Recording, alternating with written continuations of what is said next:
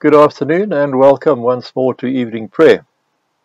Today is Monday, the 15th of February, and our evening prayer today we'll be saying Psalms 4, 5 and 6.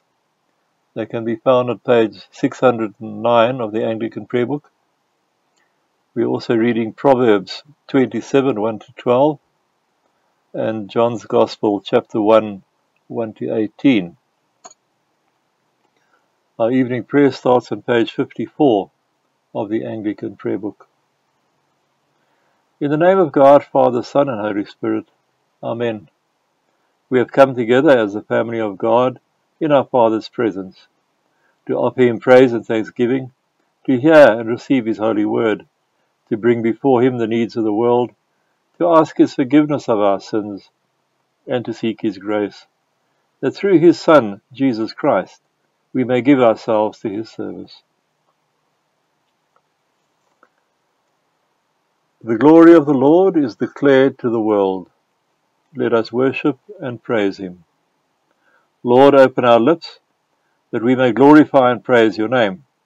Glory to the Father, and to the Son, and to the Holy Spirit, as it was in the beginning, is now, and will be forever. Amen. Praise the Lord. Alleluia. We say together, Come bless the Lord. Come bless the Lord, all you servants of the Lord, you who by night stand in the house of our God. Lift up your hands towards the holy place, and bless the Lord. May the Lord bless you from Zion, the Lord who made heaven and earth. Glory to the Father, and to the Son, and to the Holy Spirit, as it was in the beginning, is now, and will be forever. Amen.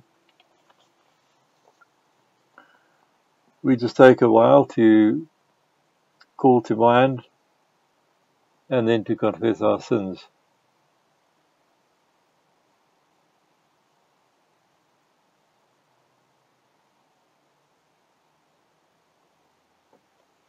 We pray together.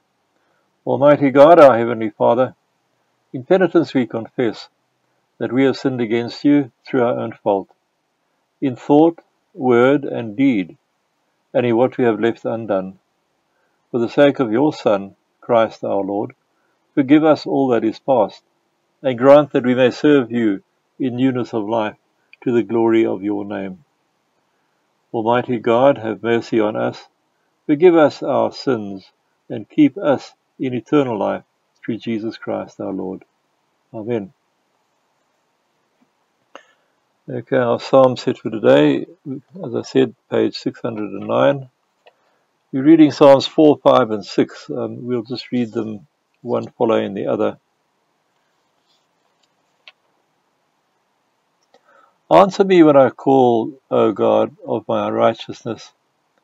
When I was hard pressed, You set me free. Be gracious to me now and hear my prayer. Sons of men, how long will You turn my glory to my shame? How long will You love what is worthless and seek after lies? Know that the Lord has shown me His wonderful kindness. When I call to the Lord, He will hear me. Tremble and do no sin. Commune with your own heart upon your bed and be still. Offer the sacrifices that are right, and put your trust in the Lord. There are many who say, Who will show us any good? The light of Your countenance, O Lord, has gone from us. Yet You have given my heart more gladness than they have when their corn, wine, and oil increase. In peace I will lie down and sleep, for You alone, Lord, make me dwell in safety. Hear my words, O Lord, give heed to my groaning. Listen to my cry, You that are my King and my God. In the morning when I pray to You, surely You will hear my voice. At daybreak I lay my prayers before You and look up. For You are not a God who takes pleasure in wickedness, nor can any evil dwell with You. The boastful cannot stand in Your sight.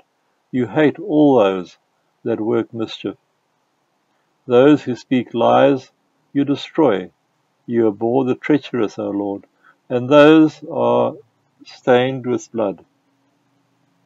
But because of your great goodness. I will come into your house. I will bow down towards your holy temple in awe and fear of you. Lead me, O Lord, in your righteousness, for my enemies lie in wait. Make straight your way before me, for there is no truth in their mouth, and within they are eaten up by their malice. Their throat is an opal sepulchre, and their tongue speaks smooth and flattering words. Destroy them, O God, let them fall by their own contriving. Cast them out for their many offences, for they have rebelled against you. But let all who put their trust in you rejoice. Let them shout with joy forever. Be the defender of those who love your name. Let them exult because of you. For you will bless, O Lord, the man that is righteous. You will cover him with your favour as with a shield. O Lord, rebuke me not in your indignation, nor chasten me in your fierce displeasure. Have mercy upon me, Lord, for I am weak. O Lord, heal me, for my very bones are afraid. My soul also is greatly troubled, and you, Lord, how long will you delay? Turn again, O Lord, and deliver my soul. O save me for your mercy's sake. For in death no man remembers you, and who can give you thanks from the grave? I am wearied with my groaning.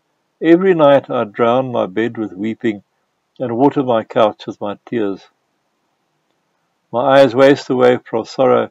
They grow dim because of all my enemies. Away from me, all you that do evil, for the Lord has heard the voice of my weeping. The Lord has heard my supplication. The Lord will receive my prayer. All my enemies shall be put to shame and greatly dismayed. They shall turn back and be confounded in a moment. Glory to the Father, and to the Son, and to the Holy Spirit, as it was in the beginning, is now, and will be forever. Amen. Our first reading today is from Proverbs, chapter 27, verses 1 to 12. Do not boast about tomorrow, for you do not know what a day may bring forth.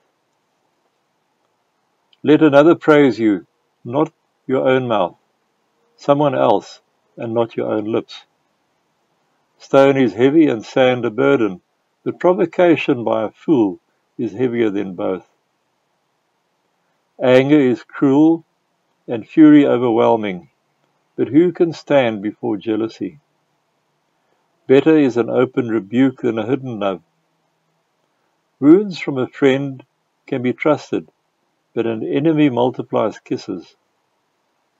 He who is full loathes honey, but to the hungry even what is bitter tastes sweet. Like a bird that strays from its nest is a man who strays from his home.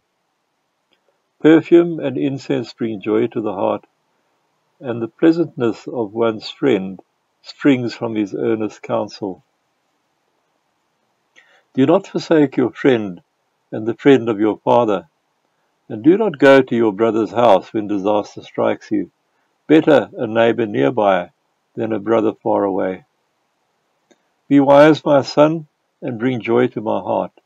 Then I can answer anyone who treats me with contempt. The prudent see danger and take refuge, but the simple keep going and suffer for it. Here ends our first lesson. We say together now the Song of Mary. My soul proclaims the greatness of the Lord.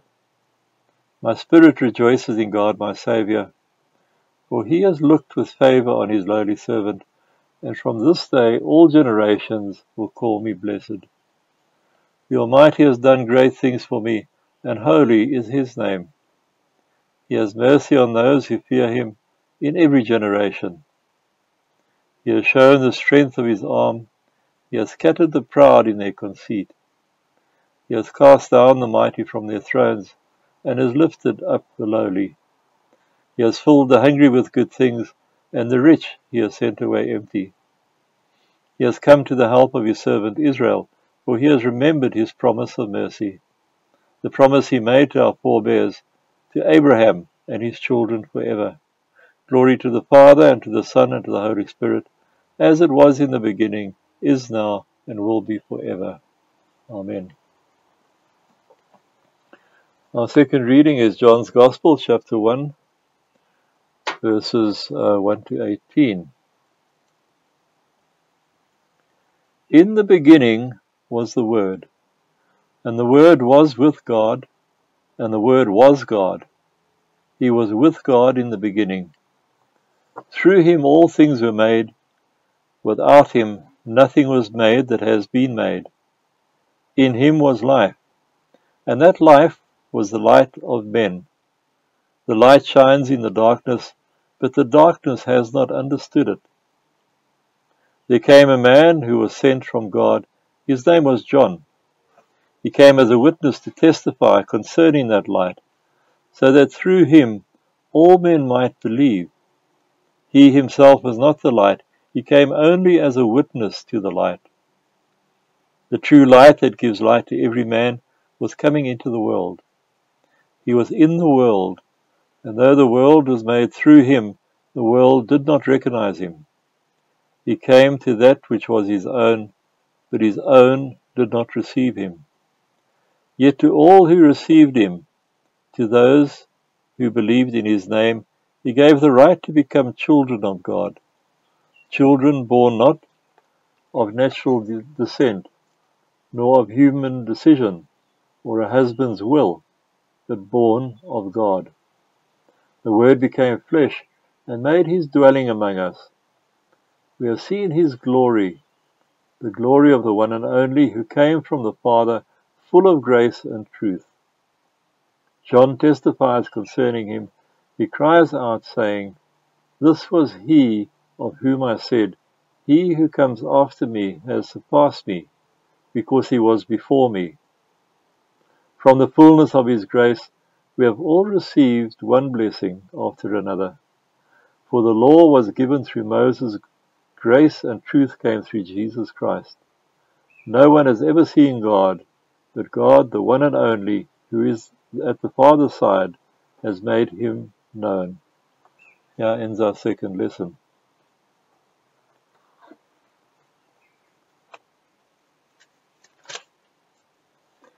In the beginning.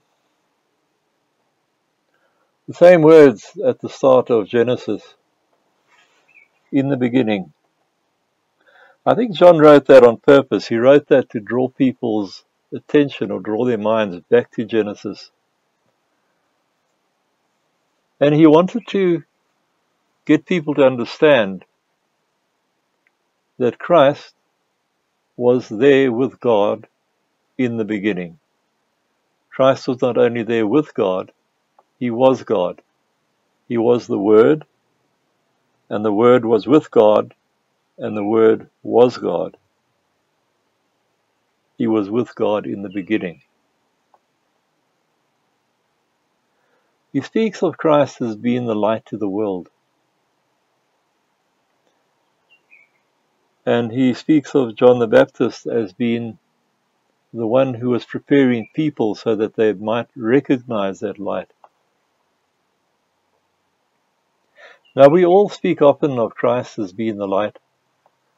At Easter Sunday we light the Easter candle, and tradition is that we take the light from the candle into the church and light the candles of all the congregation from the Easter candle. We pass that light from one to another, and as we enter the church at different places we say, Christ is the light. We say that as we give that light from the one candle to another, it doesn't diminish the first candle. So the light of Christ is one that can spread without being diminished. Now in the last couple of weeks we've had a lot of rain. And it just struck me as I was trying to prepare for this that during those overcast days, sometimes more overcast than other days. The light was very diffused and very subdued. We had days where, even though it was light, it was more like twilight. And then we had days where the clouds parted and the sun came streaming through and we had this bright, intense, beautiful light. And I believe that in our lives, I know I speak for myself, in my life, there are days when the light of Christ seems like an overcast day. It seems pretty dim and not quite real. There are other days when the light of Christ seems to shine very, very brightly for me. And I'm sure that happens with you as well. And I'm sure that a lot of unbelievers, people who don't recognize Christ as the light, not the light of the sunlight, of course, but the light of our soul, the light of our spiritual being. They don't recognize that because possibly it just doesn't make sense to them. It does sound a bit odd to speak in those terms, I suppose.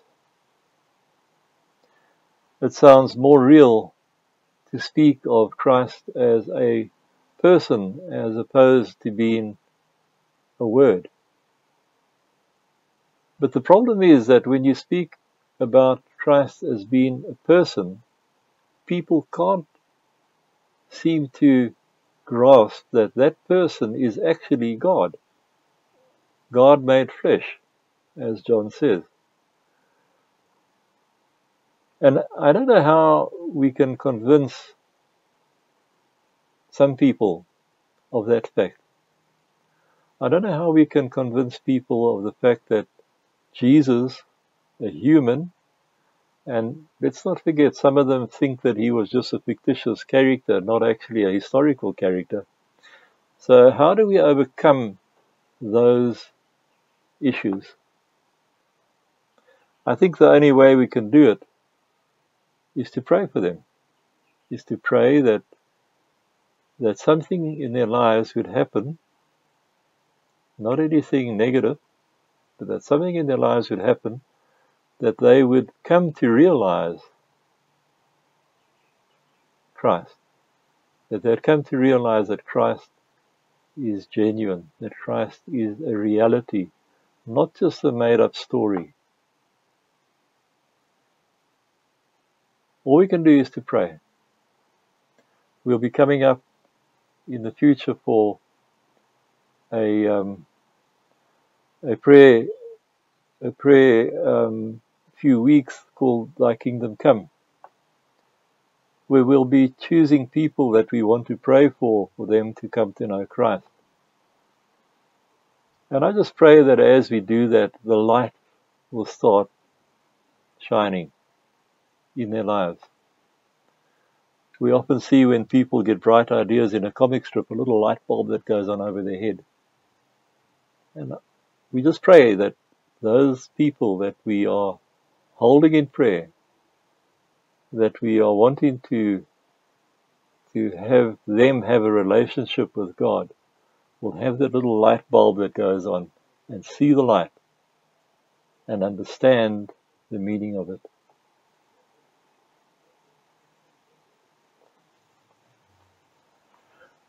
We say now the Song of Simeon. Lord, now you let your servant go in peace. Your word has been fulfilled. My own eyes have seen the salvation which you have prepared in the sight of every people, a light to reveal you to the nations and to the glory of your people Israel. Glory to the Father, and to the Son, and to the Holy Spirit, as it was in the beginning, is now, and will be forever. Amen. We say the baptismal creed. I believe and trust in God the Father, who made the world. I believe and trust in his Son Jesus Christ, who redeemed humankind. I believe and trust in his Holy Spirit, who gives life to the people of God. I believe and trust in one God, Father, Son, and Holy Spirit. Amen. Let us pray. Lord, have mercy upon us. Christ, have mercy upon us. Lord, have mercy upon us. Our Father in heaven, hallowed be your name. Your kingdom come, your will be done on earth as in heaven. Give us today our daily bread. Forgive us our sins, as we forgive those who sin against us. Save us from the time of trial, and deliver us from evil. For the kingdom, the power, and the glory are yours, now and forever. Amen.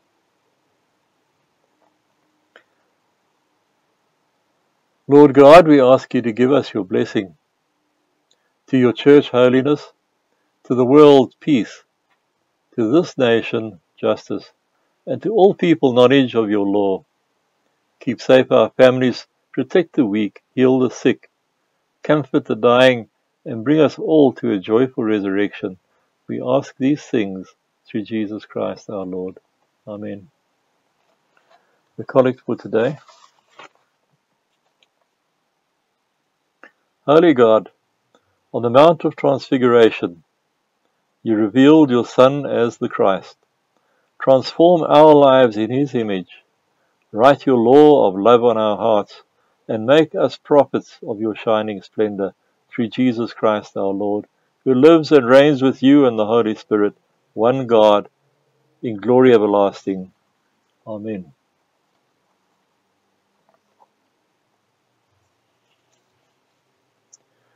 We say now the collect for peace. Eternal God, from whom all holy desires, all good counsels and all just works proceed, give your servants that peace which the world cannot give, that our hearts may be set to obey your commandments, and that, free from the fear of our enemies, we may pass our time in rest and quietness, through the merits of Jesus Christ, our Saviour. Amen. We pray this afternoon also for all those who are suffering from various illnesses. Our focus the last year has rightfully been on the coronavirus. It's been something that has really decimated our society. But we mustn't forget about all the other people. The people who are suffering with heart conditions, people who are suffering from cancer, people who have got broken bones, people who have got various other problems with them, liver diseases or kidney failure or a whole host of other things.